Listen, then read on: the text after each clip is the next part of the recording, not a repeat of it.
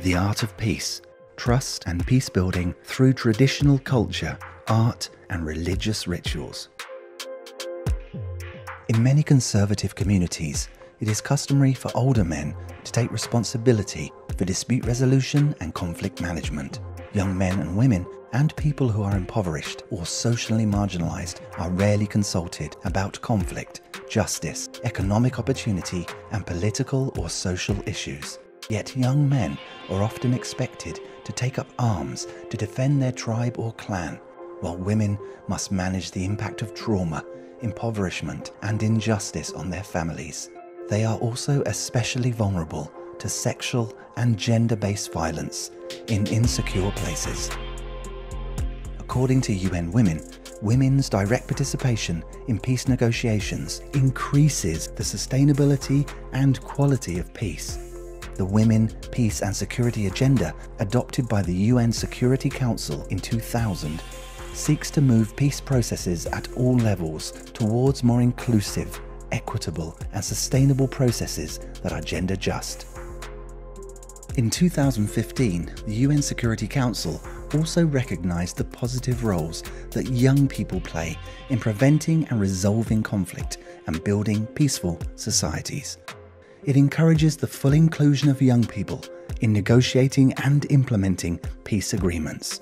Because if young people are not involved in these important decisions, their needs will simply not be prioritized and they will remain alienated.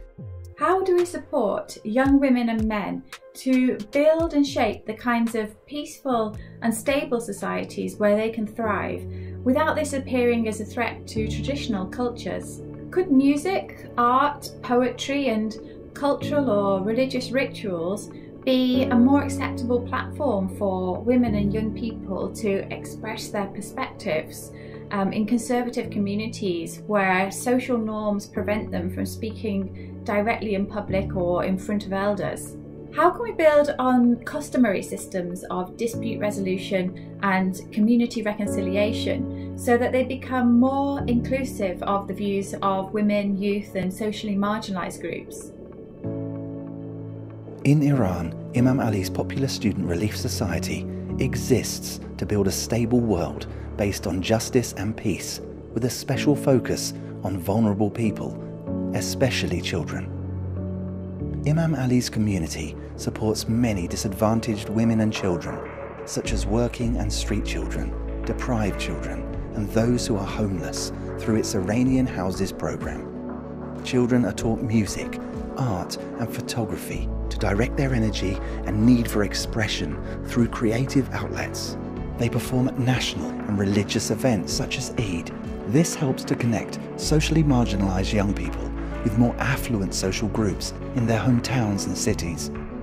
It gives each the chance to understand the other, building empathy and compassion so that they can address social problems together. مسئله‌ای که باید بخوایم صحبت بکنیم این هستش که همونطور که می‌دونیم خیلی از تعارضات اجتماعی خودش منجر به این میشه که صلح به خطر میفته. همون بحث فقر، اعتیاد، همه این شرایط ایجاد یک تضاد و تعارض میکنه و میتونه زمینه ساز خشونت باشه و ایجاد کانفلیکت بین افراد مختلف. و جمعیت امام علی که همیشه نگاهش به محلات فقیرنشین یک نگاه هم واشکافانه و هم امدادگرانه بوده، نسبت به این مسئله هوشیارانه عمل کرده و از موضوع هنر و ابزار هنر برای اینکه بتونه تعارضات رو برطرف بکنه و فاصله گذاری هایی که بین اقوام مختلف و حتی اقشار مختلف اجتماع افتاده این فاصله ها و این تعارضات رو بتونه حل و فصل بکنه. وقتی در یک جامعه خود فقر و اینکه یک عده‌ای در حاشیه باشن، طرد شده باشن، در فضای فقر زندگی کنن و عده‌ای دیگه بیرون از این فضا باشن، قشر متوسط و فرهیخته جامعه باشن، این اختلاف پتانسیل خودش ایجاد تعارض و خودش به نوعی دشمن صلح هستش. وقتی که یک نهاد مدنی ایجاد جمعی میکنه که همه رو برابر کنار همدیگه قرار میده و ابزاری مثل هنر میتونه این برابری و همسانی و این تسهیلگری رو انجام بده که افراد بدون قضاوت با هم روبرو بشن، بدون اینکه من قومم افغانستانیست، ملیت افغانستانیست یا تو ملیتت ایرانیست، من قومم قربتیست، چوکیست یا دیگری قومش بلوچ هستش. این افتراقات از بین هم به کودکان فرصت این رو میدن که ابراز کنن خودشون رو و همین ابراز کردن خشونت هایی که در جامعه بزرگسال به این کودکان ابراز شده.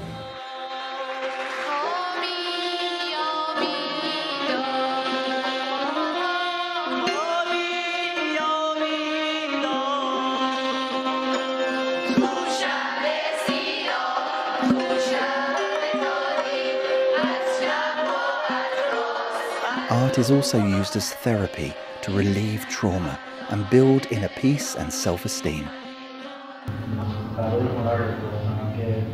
هنر من عکاسیه. من عکاسی میکنم چون فکر میکنم میتونم زمان رو توش زندانی کنم. یه وقتی یه بچه‌ای که تو کوره داشت زندگی میکردم، یه بچه‌ای بودم که اصلا هیچی بلد نبودم. الان تونستم عکاسی یاد بگیرم و یه هنری خیلی قوی که تو دنیا هستش عکاسی به نظرم که میتونه همه چیزو به خوبی بیان کنه. بیانگر یه داستانی باشه که تو زندگی خودم یا بچه‌های دیگه اونو میتونم تو این عکاسی به نمایش بذارم. این بزرگترین هنر منه که خیلی هنر خوبی هم هست برای من و اطرافیانم که همیشه دوست داشتم یه عکاس بزرگ بشم و شناخت. Some of the children supported in Iranian houses are refugees from war in neighboring countries. که بچه‌ها متوجه هستن، بچه‌هایی که از جنگ، از ناملایمتی، از خشونت به نوعی پناهنده شدن و پناه آوردن به شهرها و کشورهای دیگه و خودشون آسیب دیده خشونت هستن، هنر ابزاری شده که بتونن این اعتراضشون رو به نوعی به جامعه، به جهان نشون بدن. Others are child workers whose labor is exploited. بچه‌هایی که سر تا سر دنیا، خب حالا بچه‌هایی که اینجا هستن به نوعی استثمار میشن، از حقوقشون محرومن، فاقد اوراق هویتی هستن، از درس، از مدرسه، از بهداشت، از مسکن، از تغذیه، از تمام اینها محروم هستن. خب من تجربه‌ام توی این سال‌ها نشون داد بچه‌ها وقتی توی مسیر هنر قرار میگیرن به نوعی اعتراضشون رو و این کمبودها و کاستی‌هایی که داره در حق بچه‌های مختلف توی تمام جهان اتفاق میفته سعی می‌کنن نشون. In the Philippines, singers, songwriters and artists facilitate creative expression workshops with youth in conflict-affected areas of Mindanao. These young people share their artwork through social media and village performances, allowing new perspectives on conflict to be heard.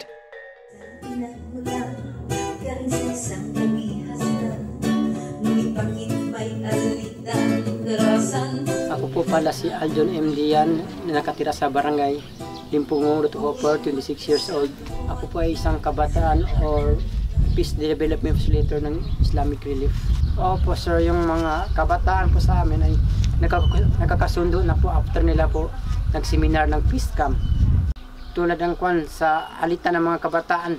Tapos yung mga BLGU sinasama po kami sa para pa-resolbahin ng kaguluhan na nangyayari. Po sir, dahil po doon kinigilala po nila ako sa parte ng usaping pangkapayapa.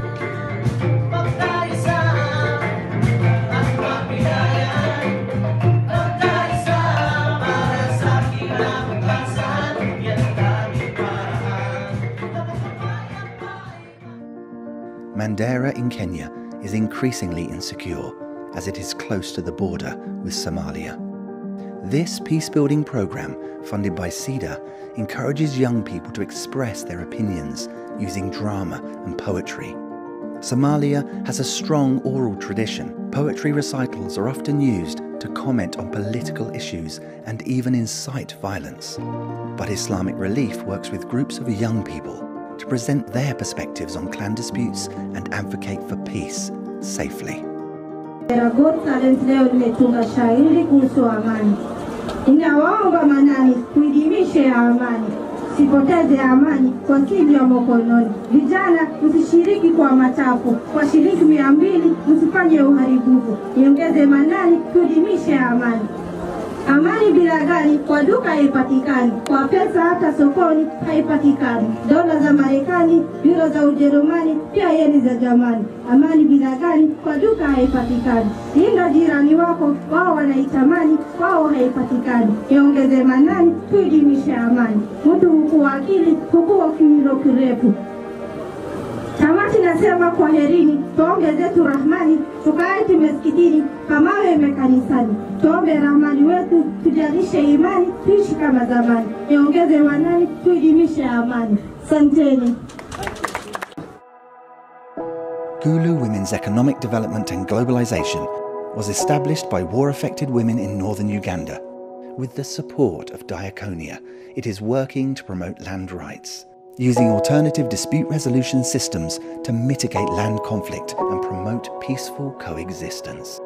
First of all, we train the chief on mediation skill, and these skills are based on the peace-building modules, and it is also accompanied by a do not harm principle. It is also a model that respects both sides in terms of opinion, in terms of access to economic resource, in terms of their socio-economic rights. The training is also to re-echo the mandates of the customary chief before the war. Gweji works with the alternative dispute resolution system to empower marginalized groups such as women and orphans to speak out and be heard. Because this system is based on customary traditions, it has a history of local legitimacy and is more accessible than the formal justice system. Rights of women, children, persons with disability regarding customary land. Any decision taken in respect of land held under customary tenure, whether in respect of land held individually or communally, shall be in accordance with the custom, tradition and practice of the community concerned, except that decision which denies women, children, persons with disability access to ownership, occupation or use of any land shall be null and void. When justice is derived from the principle and practices of the tradition and custom, that justice is durable because it comes as a negotiation, okay? It is negotiated, it is dialogued, and as a result, relations within the people is restored. This approach is culturally and gender sensitive, locally accepted and communally owned. The focus is on restorative justice, reconciliation, forgiveness and peaceful coexistence.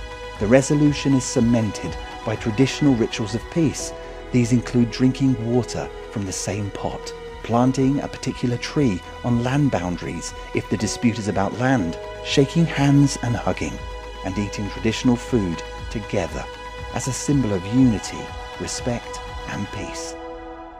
Diaconia in Uganda has been working with a local partner, Gulu Women Economic Development and Globalization, to promote the use of an approach to alternative dispute resolution. This approach has been very good in using traditional music, dance, food, dialogue to enable conflicting parties, resolve issues between them. It is an approach that has been also very good for building trust, but also for causing social cohesion and change. The rituals of reconciliation matter. Rebuilding group culture after conflict helps to heal a community, re-establish its cultural traditions and rebuild its group identity. But can it also be a way to build bridges between younger and older generations, or bring women into conversations about social and political issues? In the Maguindanao culture, in the Bangsamoro autonomous region in the Philippines, the Kanduli festival is a traditional offering and thanksgiving which celebrates local culture and promotes peace. Assalamualaikum warahmatullahi ta'ala wabarakatuh. I am Doraisa Kudarat Abdullah from Barangay Talibaduk Datuho, Maguindanao, and I am 31 years old. Para po sa amin, yung kanduli po ay napakalaki po ng dulot nito sa kapayapaan. Kasi alam natin na yung mga tao, minsan lang sila magkakasama. So dahil lang po dyan, yung mga hindi nag-uusap ay nakakapag-usap sila dahil po sa salong-salong kanduli. At saka marami po siyang nadudulot na mabuti po sa ating barangay. So ang opportunities po nabibigay po ng kanduli sa amin, best lang po sa nakita ko sa mga ginagawa po is yung, kasi po sa barangay Talibadok na dyan po ang IP, mga kapatid nating IP at saka Maguindanao po, which is yung mga IP po ay natakot sila or parang nahihiya sila makihalo sa Maguindanao. So dahil lang po sa kanduli is nakita ko po doon na maghahalo yung Maguindanao at saka IP po, na kung saan masaya silang nagkukwentuhan at saka masayang kumakain na yung kung ano yung nakakain ng Maguindanao, nakakain din ng IP. So parang napakalaki po na tulong ito between IP at saka mga Maguindanao para magkaroon ng mas malawakang usaping kapayapaan. So, ang pinakamahirap na na-encounter ko na challenge sa pagkandak po ng kanduli, yung invite po ang mga kapatid natin IP.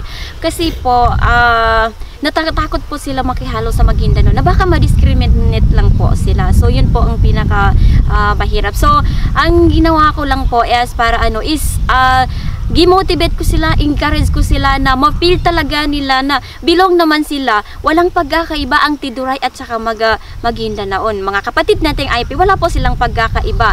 Na kailangan talaga magkaroon sila ng connection. Kailangan talaga na ma-build yung good relationship ng bawat isa para mawala po yung mga discrimination po between Maguindanao at saka mga kapatid natin po IP. So, dahil naman doon, nagpapasalamat ako kasi yung mga pag-motivate ko sa kanila, pag-encourage ko sa kanila, yes, alhamdulillah, nag-effect po naman kasi nakadalo po sila sa mga kanduli po na ginawa. In Indonesia, halal bi halal ceremonies are held during Eid al-Fitr. People come together to pay respect to each other and apologize to their neighbor for any wrongs they may have done in the last year, seeking forgiveness. This places social pressure on the community to let go of their grievances with each other and live in peace. In the common practice, youth and women usually do only the technical parts such as preparing the tent or serving food, managing the chairs, arranging the tables, but this time we encourage them to be the leader and make the difference, to promote peace and harmony in their language and art performance.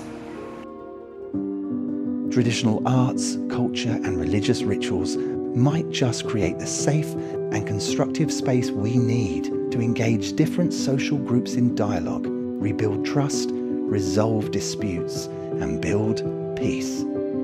بچه بسا در مورد بحث زنان هم همینطور، یعنی ما در خانه‌های اشتغالمون همین ابزارسازی و همین بازی‌های کودکانه و همین مسائل به قول معروف هنری رو اومدیم به نوعی دستاویز قرار دادیم که وسیله‌ای بشه برای اینکه ابراز وجود اتفاق بیفته و همین ابراز وجود خشونت‌های نهفته، نفرت‌های نهفته در درون فرد رو بتونه حلال بشه و بتونه تسهیل بکنه که با ابرازش ازش آزاد بشه و در کنار اون بتونه به یک پرزنت قوی برسه، بتونه به یک محصولی برسه.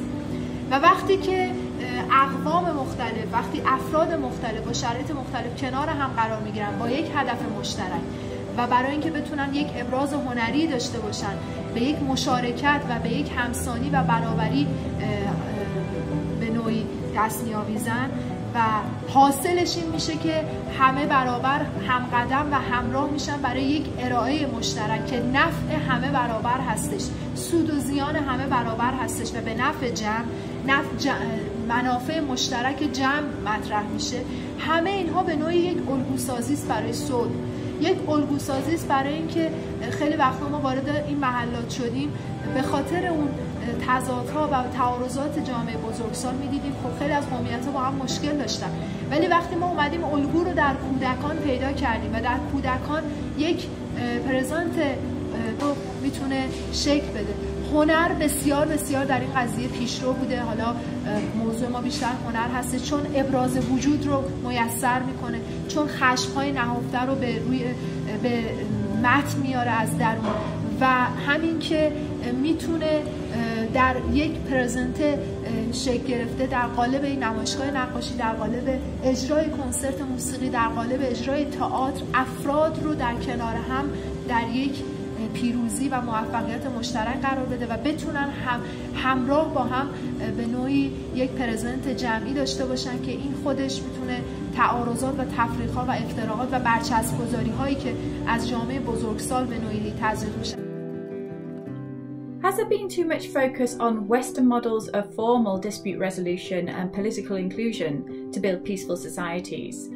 Are these models too alien, too costly, or too focused on retribution and individual rights?